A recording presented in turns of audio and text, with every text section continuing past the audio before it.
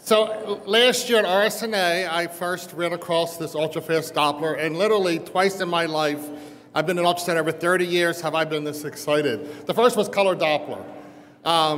And then I've been fortunate enough over the years to hear Peter Burns speak many times, and then say to me again his love for Doppler, because I think Doppler is just incredible. So when last year I was pulled over by my friend Frank to say, you got to see this, it was just amazing. How can they, it's like magic.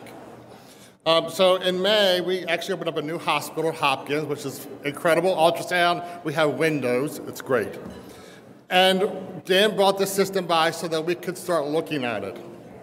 And then unfortunately, due to Hurricane Sandy, there was a major delay in us getting the unit, so I've only had it a couple of weeks.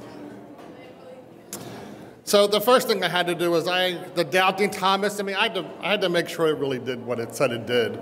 So nothing very scientific. I threw my sonographers on the table, and I scanned their carotids, and I scanned their portal vein with other equipment that we had, the Philips IU-22 and the GE Logic E9, and made sure that the numbers worked, and they did. So I was very, very excited that what the machine said it did, it could do, because obviously those numbers are crucial in our diagnosis.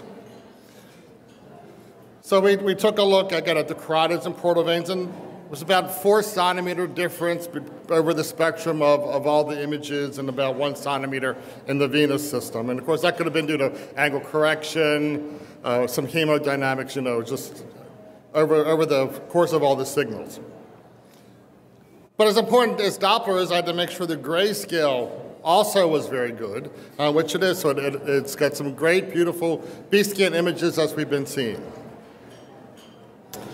Looked at their color sensitivity. I had to make sure that it equaled what I had with my other units, because what good is this exciting new technology if the current standard technology is weak? And we got to see some beautiful renal arteries here off the system. I really like their DCPI. It's just some really beautiful color Doppler. It stays inside the boundaries. It's very good spatial resolution. Very nice as it sort of like blends into the image. And then here's a nice example of the portal vein with a nice Doppler signal and that DCPI Doppler. Again, just a normal color Doppler signal of the common carotid artery. Again, nice Doppler spectral system. So I'm not going to tell you how this works because that's, to me, the engineers may like to know how it works, but I want to know what to do with it, as probably most of you in this audience want to know what to do with it. But here in a nutshell is how it works. It's amazing. You put the transducer in the vessel. In 3 seconds, it's done, and it's doing all these calculations. And then you can take your spectral volume, and you put the transducer down, and you can take that spectral volume, and you can put it anywhere in that vessel you like. You can angle correct. You can adjust the baseline. You can turn your gain up and down. It's like you're actually scanning, and it's just mind-boggling how they do this, but it works. And as a sonographer, it's very exciting. Again, here's some examples. Here we've got again, I like the fact that we can do some nice comparison instead of having to take 2 separate images. So here we have our portal vein and a hepatic artery, just demonstrating they're flowing in the same direction. Here in a kidney, we've got sort of upper, mid, lower pole intrarenal signals. Again, we use that a lot for our renal stenosis patients. Easy things like looking at the internal and external carotid arteries. Again, instead of having 2 pictures, I could show my radiologist in 1 picture. Here's the external, here's the internal, and as I work them up, they know which vessel I'm in, and it's very easy and quick. Again, one thing we always worry about, did I get the highest velocity? So we can take the spectrum and we can just walk through and do numerous points along the path and grab different signals using the color map as a guide. Here we've got this quad view, we've got the sort of the clip of the signals, and we have the mean velocity over here, a peak systolic frame, and then the maximum velocity frame.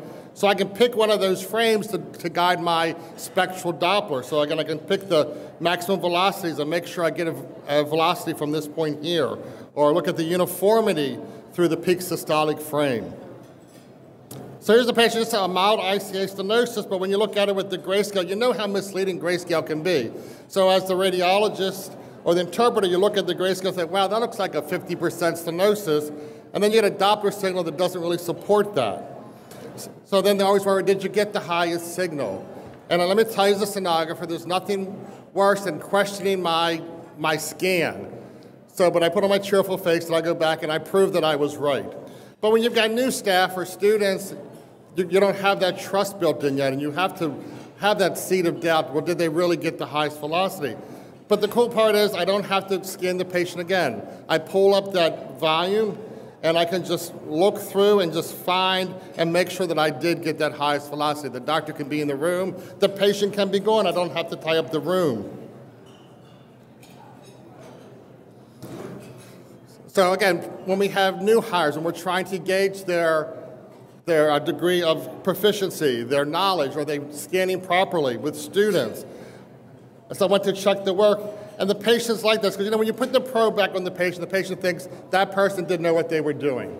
So they're a little upset. But if I just pull up the image and do some manipulation, which they usually can't see, then they're okay. So the patient's satisfaction actually is a little bit more improved with the UltraFast Doppler. And then I can do my thing, I can remeasure, I can make sure they did get the highest velocity, again, which helps support that they do know what they're doing, that they're good sonographers. And again, start building that trust relationship that's so critical between the sonographer and the physician. So the nice part, again, I can bring up that quad view. I can look as to which of the color images I want to use. Typically, it was the peak systolic one. I can measure with my spectral Doppler. I can increase or decrease the gain. I can change the sample volume size. I can change the scale size. It's, again, like I'm actually scanning. So here we've got, again, some various signals throughout this internal carotid artery with the measurements. So my initial thoughts. Obviously this is going to save on scanning time. So I get the patient in, I can do just a couple acquisitions of the areas of interest. I can get the patient out, let them relax, go back to the room, go to their other tests they may have to do, and do all of my Doppler information then. I can bring the radiologist in if they have any questions. So it reduces callback, so if the patient has left. So in our institution, if the resident or fellow checks the case, and then the attendant comes along and says, well, I'm not really sure. Let's bring the patient back. I don't have to do that anymore. Let's go to the room, pull up the volume, and away we go. And I can show the doctor, yes, that it was the highest velocity. Then we can really look at placing that volume in the most accurate place, and it helps reduce the amount of images that we need. So my initial thoughts were, great, this is going to be wonderful for training new staff, my students, but more importantly for my seasoned staff, the portables. Again, because there's nothing that really makes my sonographers really upset is when they come back from doing portables and the doctors question some of their Doppler tracings. So they put on their nice cheerful face and say, I'll go get them again, and they basically slam the door and go grab the machine and stomp out of the department, because they got to go all the way, trek over to the patient's room to get everything all set up. But more importantly, it loses face because the patient thinks this person didn't know what they were doing, they're back for more. So now for portables, they don't mind going to do portables. They go do them, they grab their volumes, and they come back and the doctor has a question. We pull up the volume, and we can show them that was the highest velocity, or they can even manipulate themselves. So again, it really built some increased confidence in this interpreting physician with their numbers, with their diagnosis, as well as between the staff. And it offers lots of great teaching opportunities so that I can show my staff, this is where you should have taken it. It looked like maybe here in the black and white, here's where the stenosis might have been, but realistically, look at your color, and here's where you should have taken it. So again, some of the things we were looking at is, again, renal stenosis patients.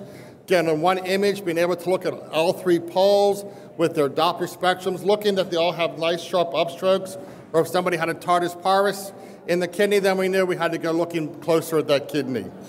To track the artery, again, we get a nice color picture of that whole artery and just track down.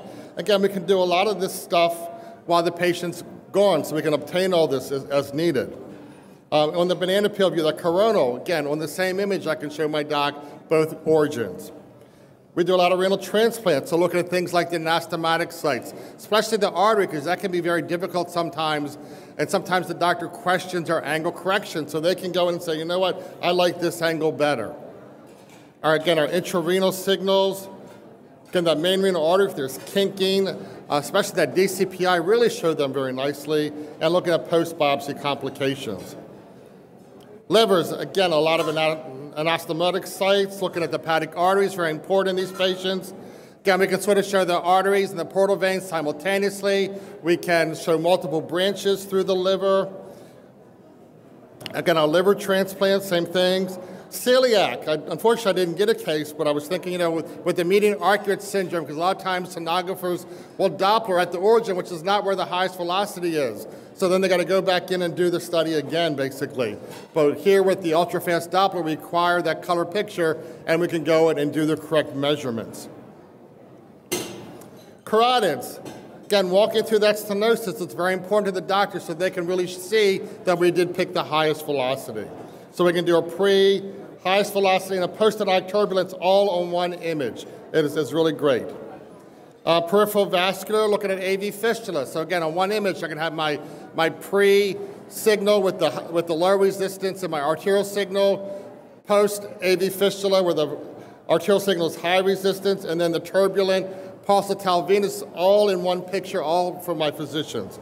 Again, just one picture tells the story. But I think one of the important things as a sonographer that I liked was ergonomics. So that I'm not holding that transducer in awkward positions while I'm doing all of these Doppler things.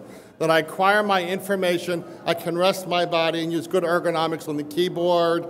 Again, once you get to a point of, you know, getting comfortable with getting the colored Doppler images, you can even just let the patient go and sit down comfortably and acquire all that Doppler information after the patient leaves, if that works for your workflow. So in conclusion, I think this is an incredibly exciting new technology.